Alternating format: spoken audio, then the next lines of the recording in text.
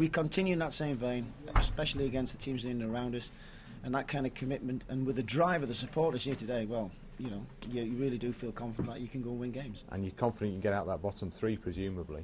Absolutely. We know the score. We know what we need to do. You know, getting a point off Chelsea wasn't going to be the deciding factor whether we stay in a division. It's taking points off the teams around us that's going to make the deciding factor. So we know exactly what we have to do, and we know exactly where we've got to take these points from to make sure we do it.